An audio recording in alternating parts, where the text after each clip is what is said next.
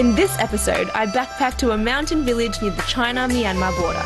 There, I homestay with an ethnic Lisu family, getting a glimpse into their everyday lives, from picking bamboo shoots to birthday shenanigans.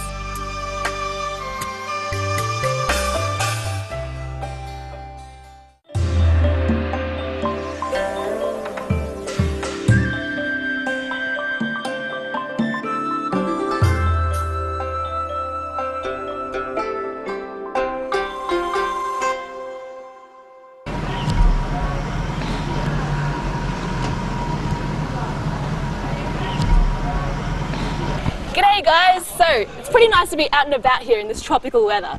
And we're going to a place called Yingjiang, which is on the border of China and Burma, officially known as Myanmar.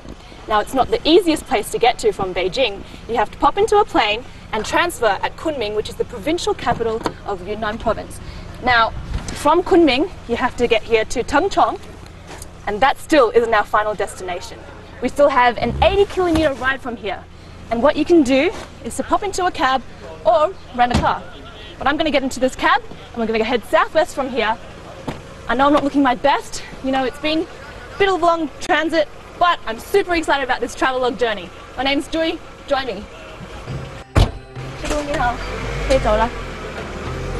Yingjiang County is located on the western fringes of Yunnan, a province celebrated for its patchwork of cultures. Yingjiang comes under the administration of Dehong, Dai and Jingpo Autonomous Prefecture, the Dai and Jingpo people being its two main ethnic minorities. But we're venturing into the lands of the lesser-known Lisu tribe. As the city dissolves into dense green mountains and paddy fields, and walking becomes a key form of transport, I forget about my sore behind. And soon we switch vehicles to one with a driver familiar with the snaking roads. We're heading into Xiamen village, and when we arrive at its gates, I'm greeted by a cordial chap, the local chief. Yu大哥，你好。终于来到你们的村子了。辛苦了，辛苦了。不会，谢谢，辛苦了你。我们到的时候我看见了很多那个树上有那个碗，是有什么意思？这是我们历史族的炫水碗。哦。每家门口都有，家里面都是摆的都是小碗。啊。这里是竖在我们这个大门口，是表示家子上出入平安，是这样的。哦。那我也看见了很多那个羊头。是啊，这个羊头是我们历史族很多传统都跟羊有关。所以我们就把羊头挂在这个顺水碗的杆子上，是这样的。等一下我们走到每家每户都挂着有，你可以看到。好。现在我们到寨子里面看看吧。好，行。It's great to be off my backside. As we walk, I'm surprised by how new everything looks. Mr. Yu tells me that we're in a very active seismic zone, and the most recent earthquake in 2014 left Xiamen village in ruins. They've since rebuilt and even added guest houses. But for me, he's organised an authentic Lisu homestay with a Dong family. 动心盛家了，这个动心盛家。That's exciting! We're here. 穿红衣服的那个就是东先生了。啊。旁边的是他爸爸。这个是他哥哥。哎，你好。你好。你好。谢谢。来坐，这是里面坐。里面坐吧，里面。While I do know I'm here for a special village celebration, I quickly learned that I'll never quite know what to expect next. Welcome drink. This is nice. 谢谢. I'm guessing this is like a tea or something. Maybe not. It's a bit gloopy. Check it out. It's like wheat bix or something. 这是什么？这是白酒。白酒？对，傈僳族的白酒。Alcohol. 白酒。这是我们历史。My welcome drink is alcoholic. Nice. I'd like to be able to remember this experience, but yeah, I'm guessing this is the way they welcome someone into the village. 这个是怎么吃的？是拿来喝还是？直接就可以吃了。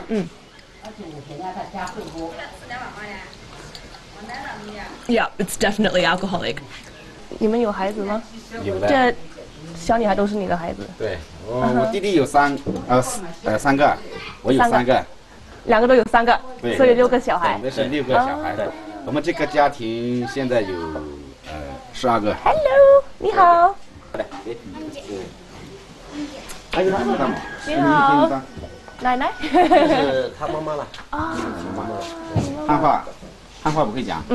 少数民族汉话不会讲。哦，我的汉话也不是很好。还可以。还可以。哎，那把它过3个介绍多了。Oh my gosh!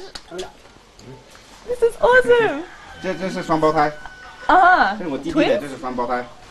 我们最近这2天找一个比较适合的这个日子。给这个2位老人做一个。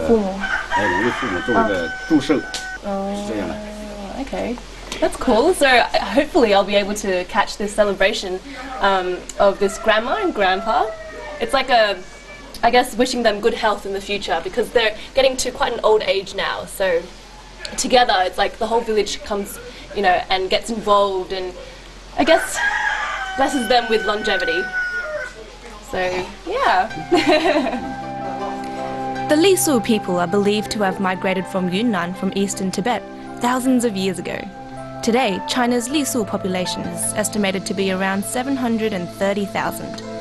Besides southwest China, the Lisu also inhabit mountainous regions of Myanmar, Thailand, and the Indian state of Arunachal Pradesh. Here in Yingjiang, I'm captivated by the raw and simple beauty of their everyday lives, their intrinsic, symbiotic interaction with nature, and their embrace of what little they have.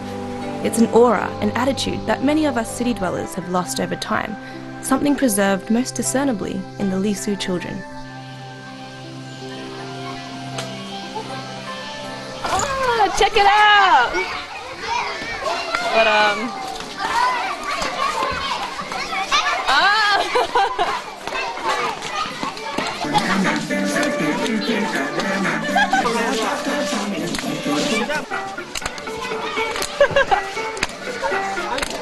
I think they're learning one of their Lisu ethnic minority dances, and they're watching it on TV. And from what I can see, there are some little words as well, in letters that are flipped upside down, English letters, and that's one of the languages, or one of the way that they write the language of the Lisu people. Huh? Ah, here we go. The rocky one.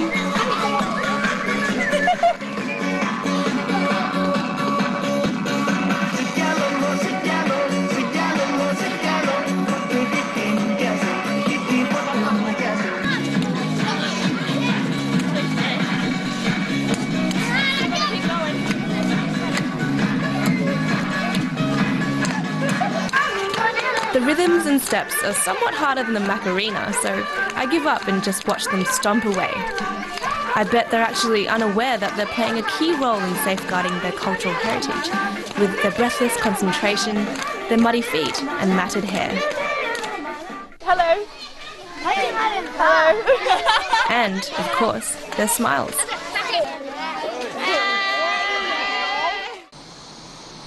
As the sky erodes into darkness over Yingjiang, I find myself back at the dongs.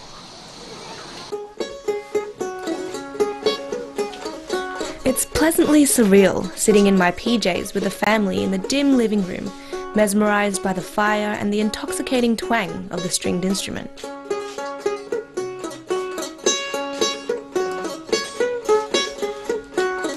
What a perfect way to end the day. It took a while to get here. It's not the easiest place to travel to, but I'm pretty sure the next few days is going to be pretty amazing. I feel like it's already so great. Just chilling here, ending the night this way. I feel like it's such a privilege to be able to spend time with the Lisu tribe and see how they live their everyday lives. Tomorrow I think they're going to take me to try and harvest some bamboo shoots. We'll see how that goes, and show me how they mill buckwheat and rice as well. And oh yeah, the main thing that I'm super excited about is this upcoming birthday celebration of the elders, the grandma and grandpa of these little kids. And yeah, super keen to see how that goes. No idea what it's going to be about, but Should be awesome.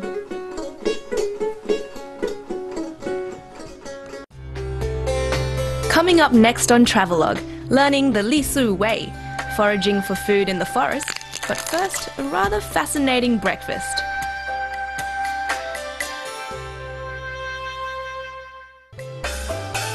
In this episode, I backpacked to a mountain village near the China-Myanmar border. There, I homestay with an ethnic Lisu family, getting a glimpse into their everyday lives, from picking bamboo shoots to birthday shenanigans.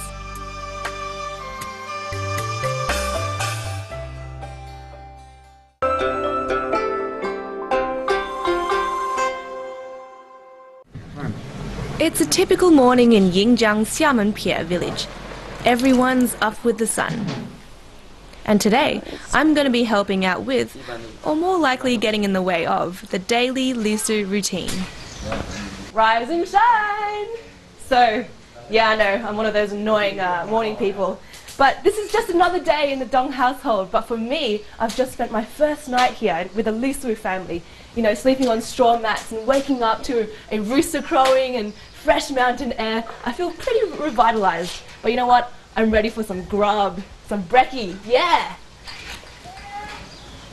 早。早。哎，这个早。哦，我还没见过你呢，你是？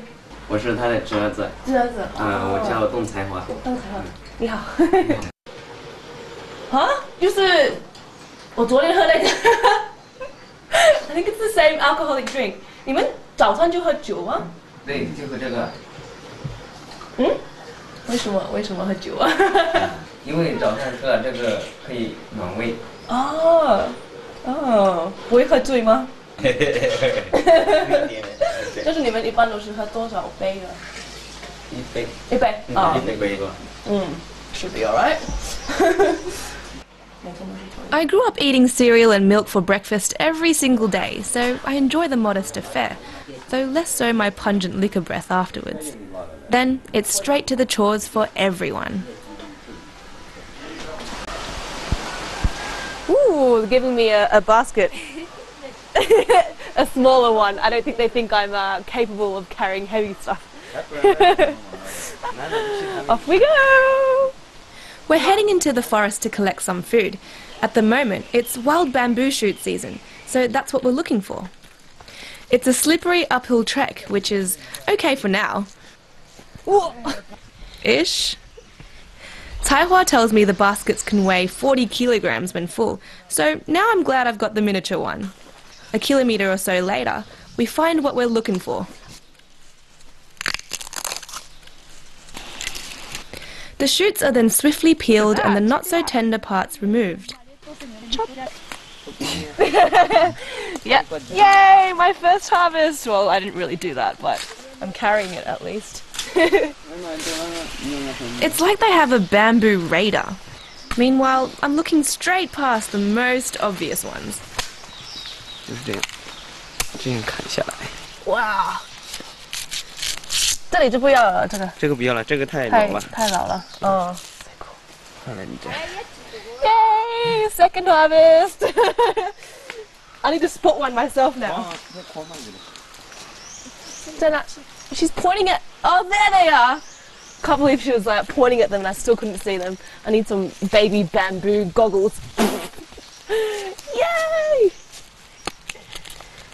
1, 2.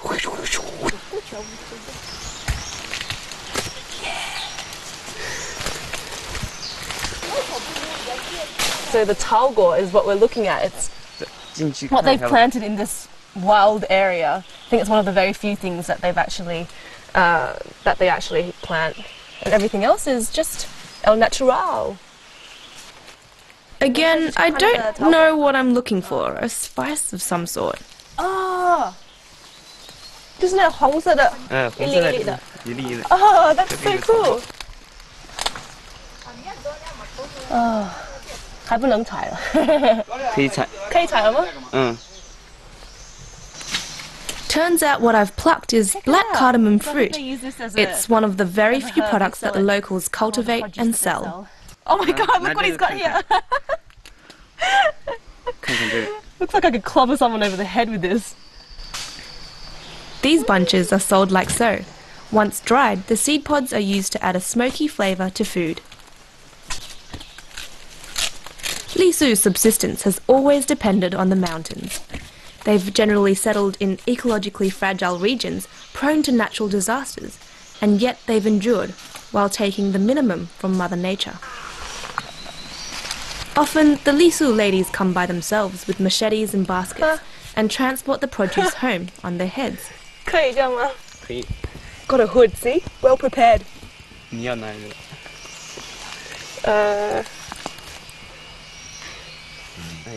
Oh, that's tough on the neck. Yeah. After a bit of training, I could be an F1 driver. Whoa! Clearly not. I can't imagine doing this to feed my family, having 40 kilograms strapped to my forehead.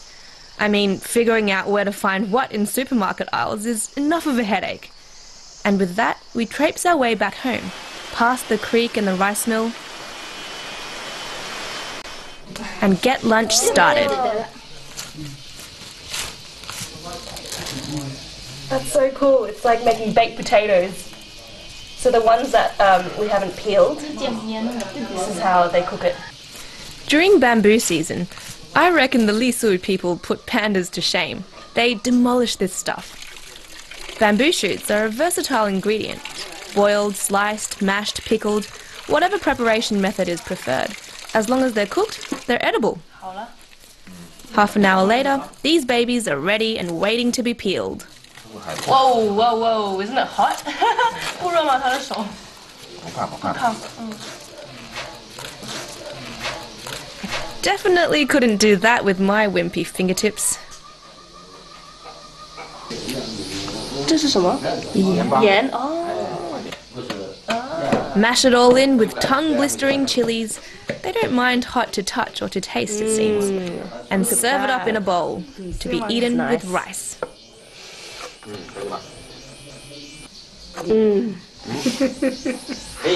Can't wait to dig in. What do you say? Pretty successful morning, hey? Tastes really crunchy, really tender, and also really, really spicy. So, after the morning harvest, lunch is served. And like breakfast, it's a pretty unpretentious event. After all, it's just another day in the Dong household. Coming up next, Grandma and Grandpa Dong celebrate their birthday in style. Well, Lisu style. Think colourful costumes, shaman-led rituals, and non-stop singing, dancing, and drinking. The roosters are crowing as usual and the mountain air is as fresh as ever. But today, it's not just another day in the Dong household. It's the day that the whole village and I have been waiting for. Grandma and Grandpa Dong's joint. Their handmade costumes are ceremonial outfits worn only on very special occasions. I can tell you, these family heirlooms are probably worth thousands.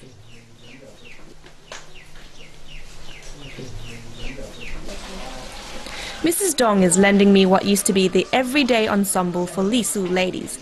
It's much less practical than the men's, hence they wear it less often. Got a bit of an audience as well. In ancient times, victorious Lisu warriors would send home pieces of their enemies' flags, which the women sewed together and wore proudly. I'm so colourful, like a rainbow. Steady. Ah! Yeah? 是这样的吗？是这样的吗？是不是？不是。对呀。All right. Ooh, there's a headdress as well. This is cool. What do you reckon? Suits me? Well, the headpiece isn't the most sensible adornment for harvesting bamboo shoots, that's for sure. 好看吗？ Yay! Now we match. See? Soon enough, helping hands arrive, And despite already being dressed in their gaudy, gorgeous garments, it's straight into culinary labour. Of course, it's not all tedious toil. It's a chance to catch up, and it's very much part of the celebrations. Wow, it smells so good in here. 那你们这么多人在这个厨房是谁啊？都是邻居还是你们的亲戚？都是我们家的亲戚。都是你们的家的亲戚，这么多人，全部都认识的，全部都是亲戚。可以告诉我是谁吗？这个是我嫂子。啊哈。这个是我叔叔的老婆。还有这个也是我嫂子。啊哈。还有这个也是我嫂子，这个是我娘娘，反正都是我娘娘。今天这么多人来，要准备多少人的饭呢？全在的饭，就是就叫了我们全在的人，大家一起来聚一聚。哇 ，Yeah, it's a big team effort, isn't it? It's pretty awesome. Feeding dozens and dozens of mouths is not a feat for the feeble. But the atmosphere is far from frantic. It's laid back, Lisu style, and everyone is doing their bit, only in bulk.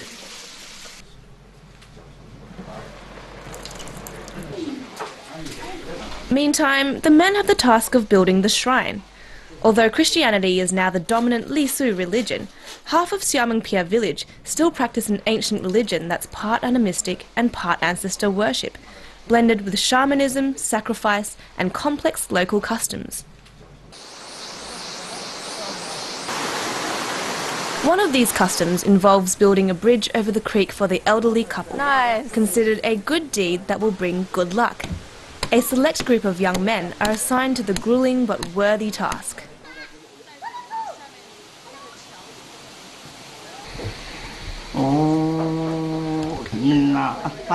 And without warning, amidst pirouettes of incense, the shaman starts chanting, and the rituals begin.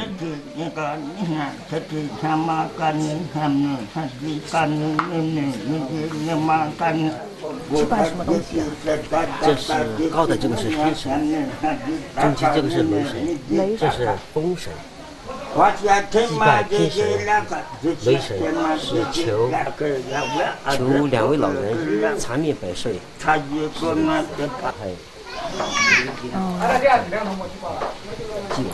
After the incantations, the shaman ceremony continues.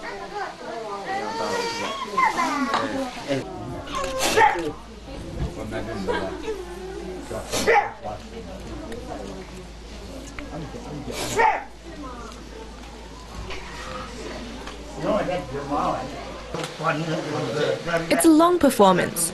The villagers watch, sheltering from the sudden downpour. But for Grandma and Grandpa Dong, the show must go on.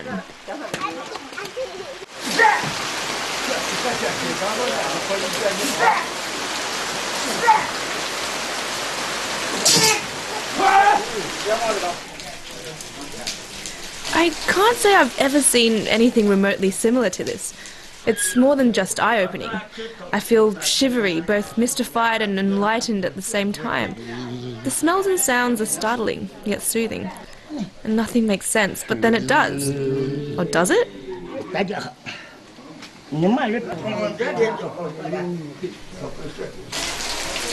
There's no set schedule for the day.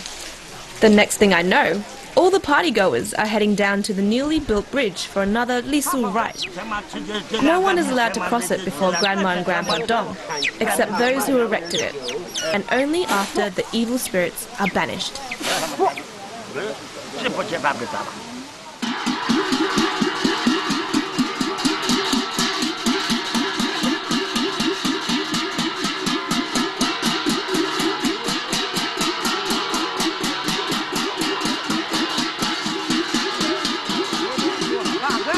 The Lisu people believe that their ancestors' souls reside in bowls of liquid, and drinking the contents, in this case rice wine, is akin to receiving their blessings.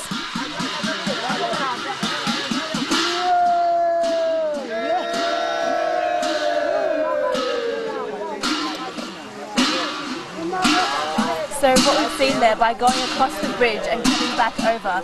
They've expelled the bad spirits, the family together, after the grandma and the grandpa crossed it first. And it also marks the end of a very successful birthday celebration.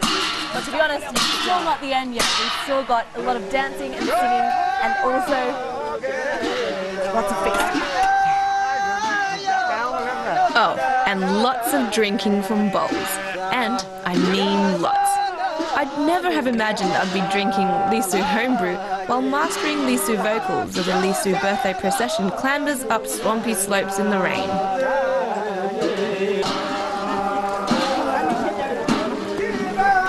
Gift-giving ceremony now.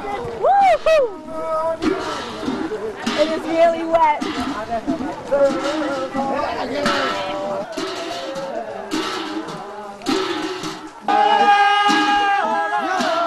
Listening carefully, I'm reminded of what Mr. Yu told me when I arrived, that sheep are a symbol of the Lisu. The vibrato in the villagers' voices, the oscillation in tone, is an imitation of a sheep's bleat, and the tap of their steps corresponds to the sound of hooves.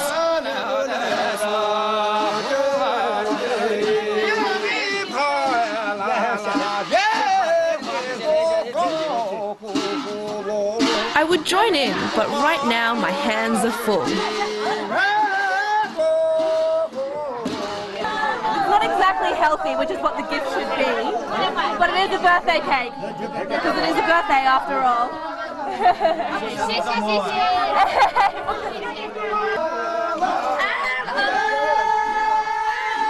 The bowls are relentlessly refilled and the revelry remains in full swing. Was this Lisu adventure in Yingjiang worth the plane and car rides? Unequivocally. May Grandpa and Grandma Dong and all the Dong descendants live beyond 100.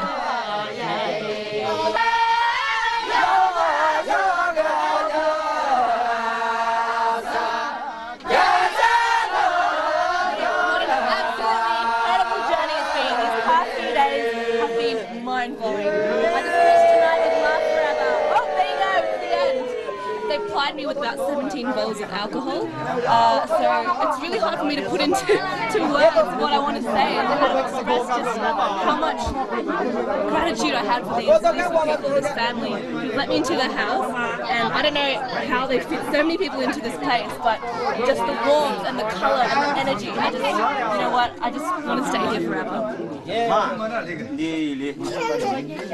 And just when I'd forgotten I'd been guzzling booze on an empty stomach, the gastronomic outcome of a day in the kitchen, featuring fresh bamboo shoots. The ultimate Lisu banquet. What an amazing day it's been. 好，大家吃吧。